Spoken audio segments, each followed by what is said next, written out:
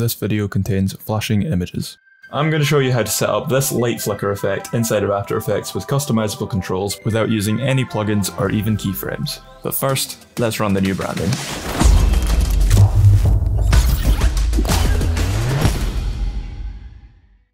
Before I show you how to set this up, I've made this effect into a drag and drop preset called NOS Light Flicker, where you can quickly add and adjust your light flicker. This version is a bit more advanced, as you can start to control the red, green and blue channels while giving you more stylized effects like these.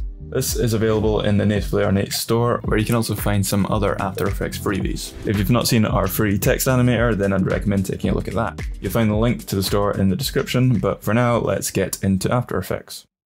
So I have this image here that I got from Unsplash that I'm going to use to demonstrate the effect, and the first thing I'm going to do is go to Layer, New, Adjustment Layer, and I'll rename that to Flicker. I'll then add an exposure effect to that by going to Effect, Color Correction, Exposure. And on top of that we'll go to Effect, Expression Controls, and we'll add a slider control, and we'll duplicate that twice. The first one we'll rename it to Brightest Value.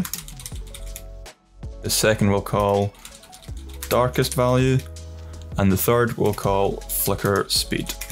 From here we're going to set up an expression that will allow the exposure effect to randomly change between the brightest and the darkest values. So normally you could just come up to the exposure here and add a wiggle expression, so if we try wiggle 5, 10, this will give us a good flicker effect, but we'll end up with random spikes where it goes a little bit too bright or a little bit too dark, like this. To avoid this, we need to control the expression to keep the exposure effect locked between two set values, meaning it won't get brighter than the brightest possible value or darker than the darkest possible value. And that's where our brightest and darkest value sliders will come in. I'll set the brightest value to 1 and the darkest value to -1 for now. Once we link this up to our exposure effect, the exposure won't be able to go above a value of 1 or below a value of -1. From here I'll just rewrite the expression. So first I'm going to determine our max value and link it up to the brightest value slider. Then I'll do the min value, and I'll link it up to the darkest value slider. I'll then just amend our wiggle expression here. So this first number represents the frequency of the wiggle, and the second number represents the amplitude. So the frequency will determine the speed at which it flickers, so we will link that up to our flicker speed slider here and drop down a line. And for the amplitude we'll use math.abs expression, which will have max value minus min value, and then we'll divide that by 2 and change our flicker speed to 10, and here's our working flicker. From here you've got full control on the brightness and how much it flickers just by changing these numbers. So if we want to make it a more intense flicker, we can turn this down to -5 and this up to maybe 3. And maybe we'll turn this up to 50, which is quite a lot, so maybe we'll turn it back down to 2. And this will be a much slower flicker. But maybe we want a really subtle one, so we'll go for 1 and 0, and we'll change this to 1000.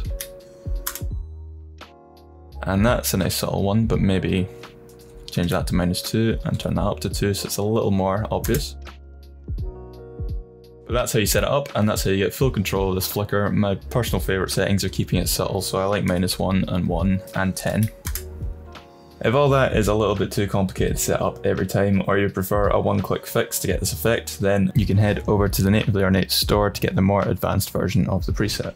That link is in the description. And just a little note for the ending, if you're wanting to set up your own RGB exposure, it's just the exact same technique, just change the channels from master to individual channels, and you can set it up through them. I'd also remind you to use this effect sparingly, as some people are quite sensitive to flashing lights. Adding more and more subtle effects like this one on top of each other can really take your design to the next level. So here's a video that will show you examples of just how to do that. Don't forget to leave a like on this video and subscribe if you're new, and I'll see you over in the next video.